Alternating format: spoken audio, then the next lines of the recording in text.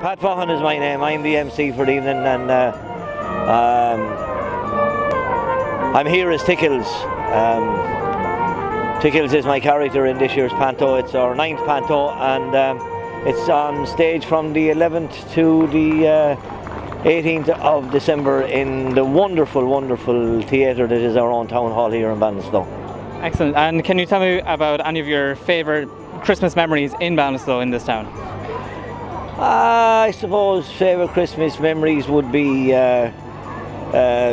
growing up. There was Christmas at home in the house with my mother and father, God be good to them, and my 4 sisters, and it wasn't as commercialised as it is now. And you know, that time you'd have turkey once a year, and that was Christmas Day. You can have turkey every day of the week now if you wanted, or twice or 3 times every day if you like, you know. But little things like that, you know. Christmas was always, it was a nice fun time, you know.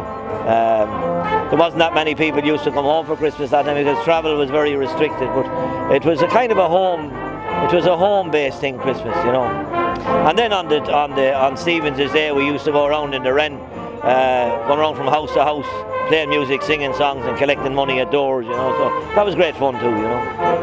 Okay, so you mentioned panto already, but is there anything else that you're really looking forward to this Christmas? I'm looking forward to the buzz of the Christmas, you know, and hoping that people will come and spend money in the town and, you know, try and lift the town a bit in the economic situation that's going on, you know. I know that people go to different places shopping, but if we could do as much shopping as we could at home, it'd be great, you know. And it'd be great to see people home for Christmas too, because travel is so easy now. You have people coming from America and Australia and places like this for Christmas, which is great, you know.